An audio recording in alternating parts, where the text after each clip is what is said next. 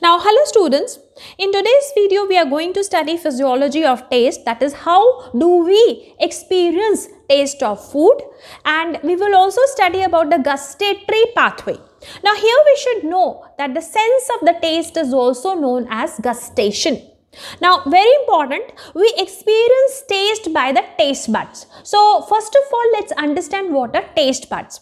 Now, taste buds are tiny sensory organs that allow us to taste food. So, look at this figure of tongue. Now, taste buds are located inside tiny bumps covering our tongue. Now, these bumps are known as papillae. Now, there are four types of papillae.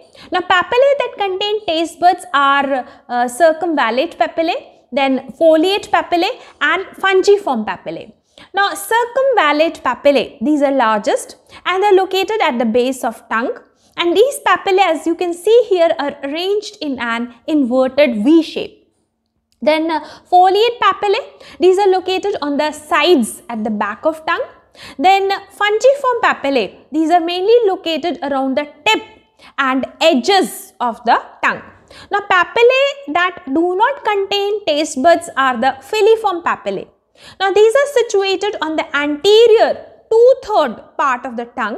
These papillae do not contain taste buds, but they roughen the surface of tongue, and thus they provide grip and push the food inside the mouth.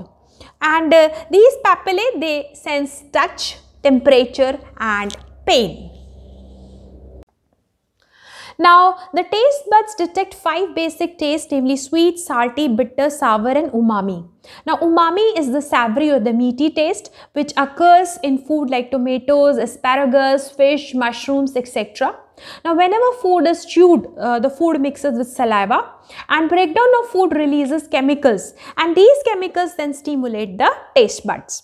Now, each papillae contains hundreds of the taste buds, and these taste buds are most abundant on the tongue. But apart from the tongue, they are also found on other parts, like they are also found in the soft palate, throat, upper esophagus, epiglottis, etc. Now, look at this figure. This is the structure of the taste bud. Now, each taste bud contain 3 types of cells, namely taste cells or the taste receptor cells, then these yellow color supporting cells, and these green color basal cells. Now, there are around 50 to 100 taste cells in each taste bud. In this diagram, we have shown only 4 taste receptor cells. Now, very important, each taste cell is specialized to detect a particular one taste.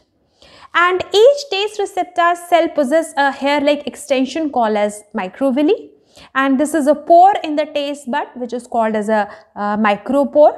Now, in addition to microvilli, every taste cell also possesses a receptor that binds to the chemical in food, and these taste cells, they also possess sensory nerve endings. Now, the microvilli first comes in contact with the chemical in the food, then that chemical binds to the receptor. When the chemical binds to the receptor, this activates the sensory nerve ending, and the chemical in the food is converted to the nerve impulse.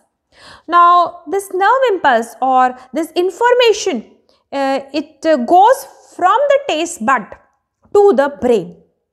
And in the brain, the taste is identified, the taste is perceived, and we are able to taste the food.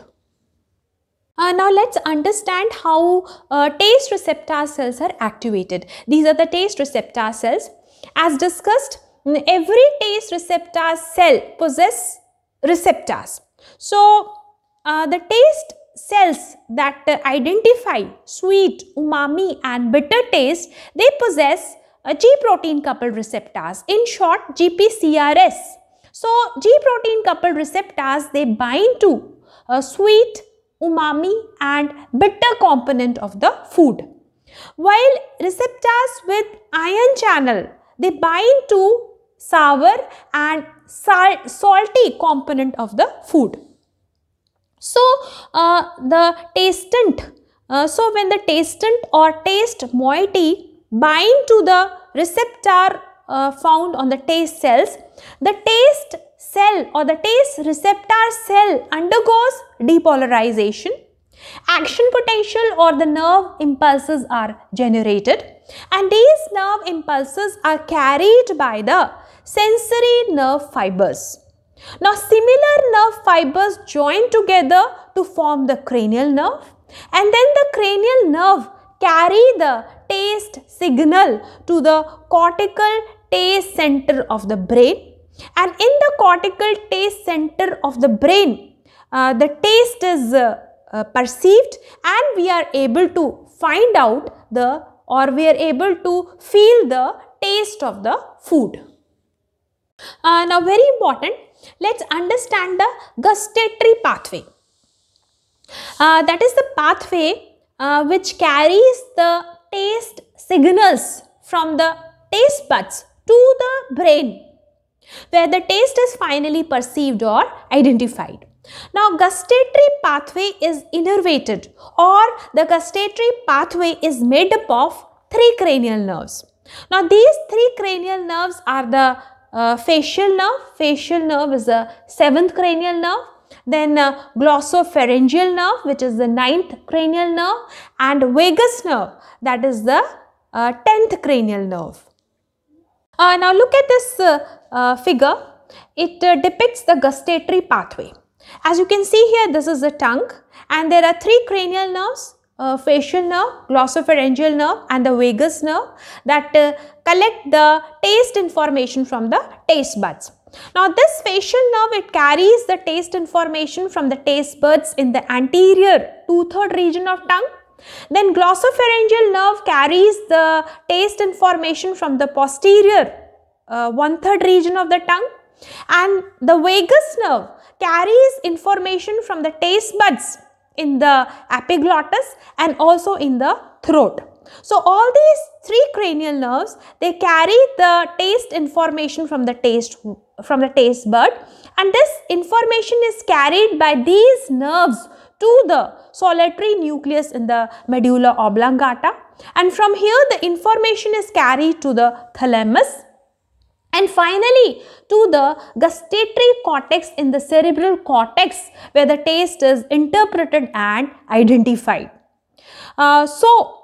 From the taste buds on the tongue and in the throat, the taste information is carried by the facial, glossopharyngeal and the vagus nerve to the solitary nucleus in medulla oblongata, and from the medulla oblongata, the taste information is further carried to the thalamus and then to the gustatory center in the cerebral cortex. Now, this gustatory center in the cerebral cortex, it lies at the border of frontal and temporal lobe, and it is this area where the taste is interpreted, the taste is identified, and this is how we taste the food. So, this is all about the physiology of the taste and gustatory pathway. If you find the video useful, kindly like, subscribe and share this information. Thanks for watching this video.